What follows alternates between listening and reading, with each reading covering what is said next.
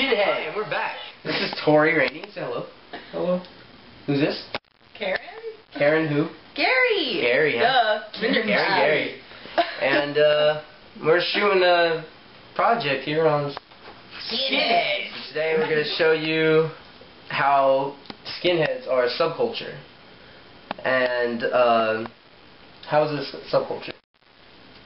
Because they have their own way of living life. Skinheads. The skinhead movement began in Great Britain during the late 60s and has spread to the United States as well as Germany and other Western and Central European states. The term skinhead refers to the shaven heads of its members. In the United States, skinhead members generally range from 11 to 23 years old. The estimated number of American skinheads varies from 3,000 to 5,000, but there are as many as 10,000. Skinhead uniform consists of Doc Marten boots, which are called Docs, suspenders, tattoos, and flight jackets. They wear green military pants or black jeans. Emblems sewn on their jackets usually consist of swastikas, Celtic cross, and an American flag on one shoulder, and on the opposite shoulder, and a Confederate flag. And of course, Slayer t-shirts. I lost microphone privileges. Where do you think they convene, Tori? Well, they convene in warehouses where they do their drugs, party, and they drink alcohol. And drugs. And these are ages from 11 to 30. And drugs. Drugs. Thank you. They do dancing. Well, they do the dancing.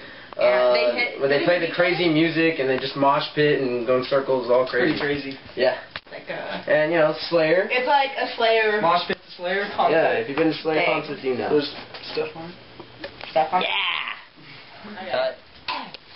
So what I find interesting about it is that the concept that they think that one race is superior to all the others. That's like a cocky little bitch right there. And that's they're mean people. How are they mean? They kill other races. They just don't like other races. And they don't like other races. I think they believe in their own. They believe in their own godly power. Is this your interview? And yeah, other evilness. I kind of find it interesting in a sick sort of way. And what I dislike is that they hurt people because it's all about peace and love. Well, what interests me the most is that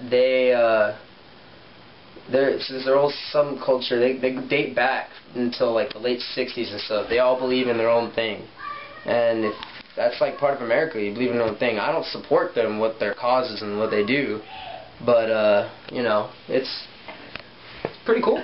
I mean, if that's what you're into, I guess go ahead and do that. I mean, no one to judge, right, Tori? Yes. What I like about skinheads are their tattoos, of course. I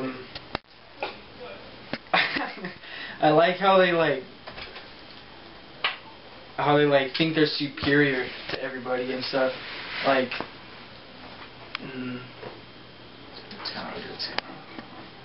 well, what I dislike is the violence. Yeah, I don't like violence that much. What else, Tori? What do you dislike? Do you like their shaven heads? Do you think that's a good style for them? That's just not my style. I don't like the shaved heads at all. But you do wear the Slayer, and you have a tattoo. Yeah, oh yeah, and I like how they like Slayer. Yeah!